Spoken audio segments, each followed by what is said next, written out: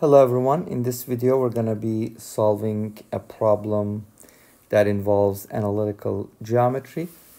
So you can pause the video at this point and then try the problem yourself first.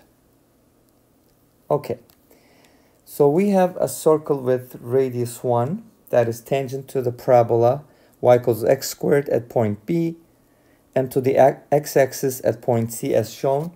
AB is parallel to OC. We're supposed to find AB, which is basically the distance between the points of tangency and the y-axis. Or we can also call this the x-coordinate of point B. Okay, so we're just going to go ahead and make some equations here. First of all, let's try to write the equation for the circle. Okay, so I'm going to start by marking the center here. So as you know, this is the point of tangency, so that's going to be a perpendicular segment here. Let's say this is the D is the center for the circle. Now, we do know that the circle has a radius of radius 1. I'm sorry, the circle has a radius 1, so this is going to be 1. And let's call this the x-coordinate of this point H. Okay? So what we're going to do is we're basically going to write the equation for the circle, okay? And then that equation, we're going to be setting it equal to the equation for the parabola and then solve them simultaneously, okay? All right, so let's go ahead and write the equation for the circle first. So that's going to look like the center is going to be h comma 1, right? This is 1, by the way. So the center is going to be, D is going to be h comma 1. And the radius is going to be 1 as well. Okay, so how do you write the equation for that one? It's going to be x minus h squared plus y minus 1 squared, which is equal to 1. Okay, so that's going to be the equation for our circle.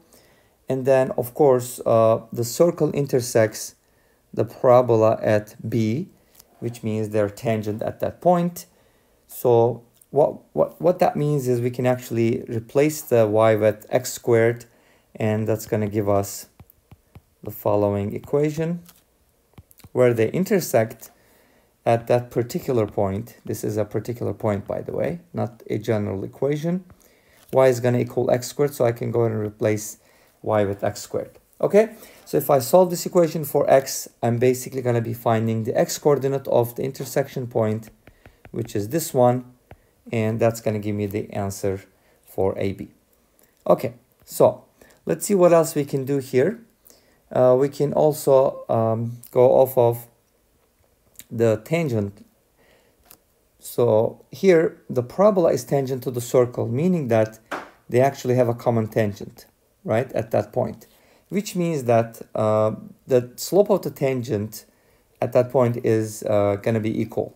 So let's go ahead and calculate the slope for both of these equations. For the first one, for the circle, let's go ahead and differentiate it. If you just differentiate like an implicit function, you're going to write 2 times the quantity x minus h plus 2 times the quantity y minus 1. And then you have to multiply by the derivative of the inside, which is y prime, and that's going to equal 0. If you solve for y prime here, you're just going to isolate basically the y prime term here, and if you do that, you can actually go ahead and divide both sides by 2 and isolate the y prime, and that should equal x minus h divided by y minus 1 with the negative sign, so I'm just going to write it as 1 minus y.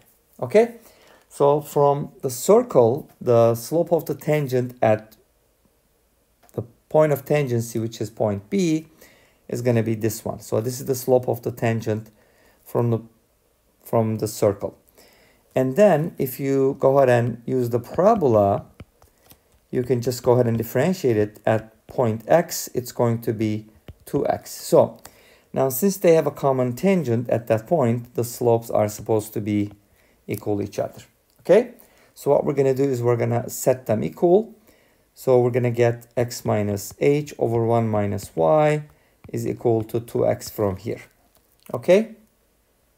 So Now, what does this give us? We can just go ahead and isolate x minus h here because it's something that I can use.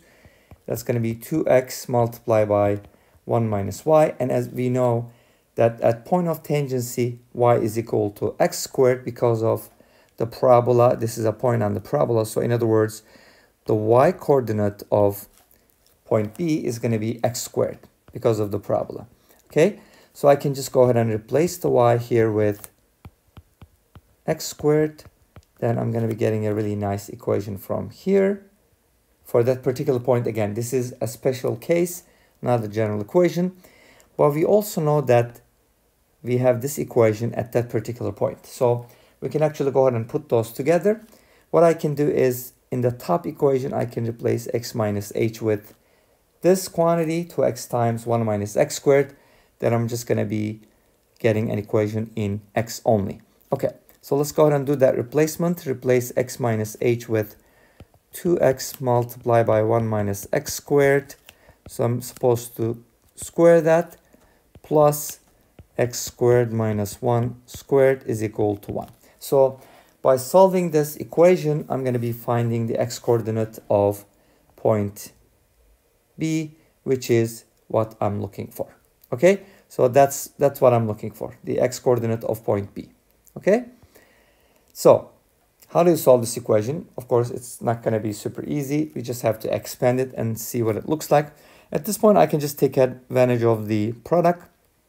So square each factor like this first. And then I can go ahead and expand that, x to the 4th minus 2x squared plus 1.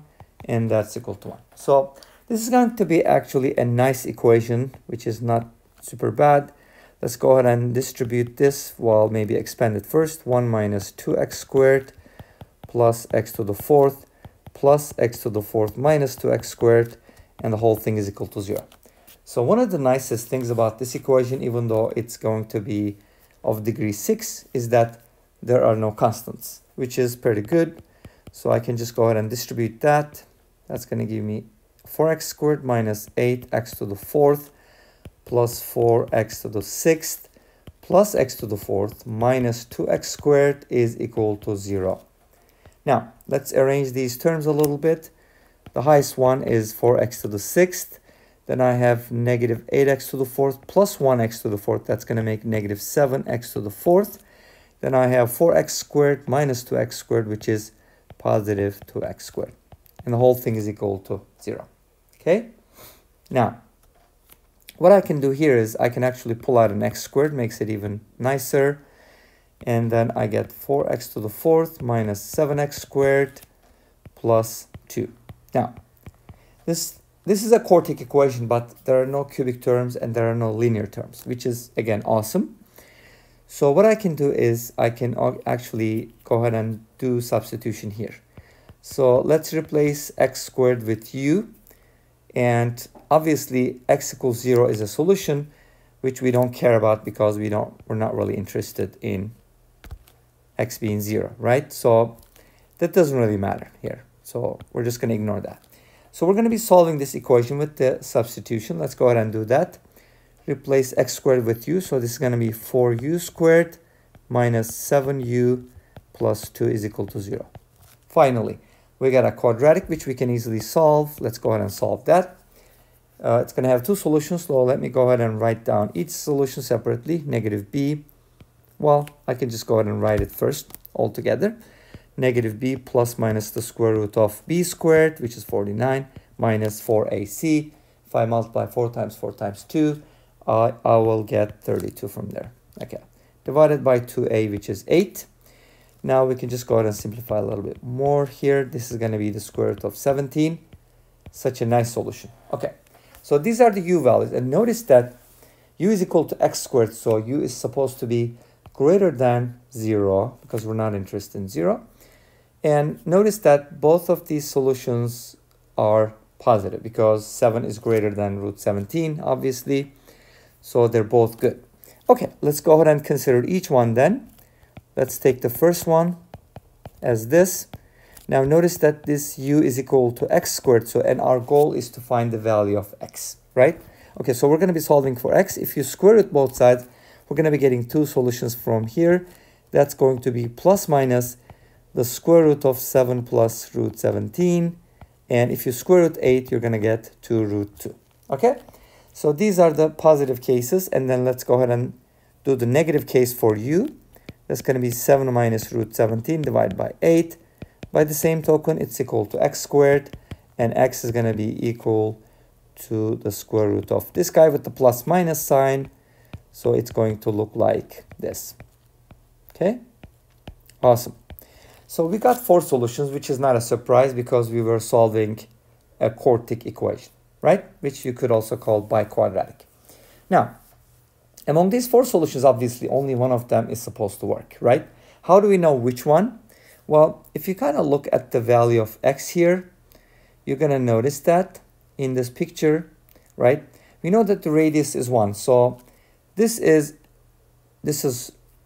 1. Okay, this distance is 1. So x seems to be a little greater than 1. So if you kind of look at through all these solutions, you're going to notice that actually the only solution, obviously negatives are not going to work for you, right? And there are 2 positives, right? And if you look at both positives, for example, this one, right? For example, this one. Well, the square root of 17 is pretty close to 4, by the way, right? So this one is going to be like what? Okay, let's try to approximate this solution. Well, this is about 4. So 7 minus 4 is going to be like 3. So this is kind of close to this number, right? Square root of 3 is about 1.7. And root 2 is about 1.4. So if you multiply by 2, that's going to be 2.8. As you see, this is actually going to be less than 1, right? We could probably also verify this in a different way, but anyways. But we're looking for something larger than 1. And obviously, this is going to be much less than 1. So the only acceptable solution in this case is going to be this one, okay? Which is, again, you can verify that this actually works. This is going to be our solution. All right? That's the x value that we were looking for. Well, thank you for watching the video. Please comment, like, and subscribe. Let me know what you think. And I'll see you in the next video. Until then, take care. Bye-bye.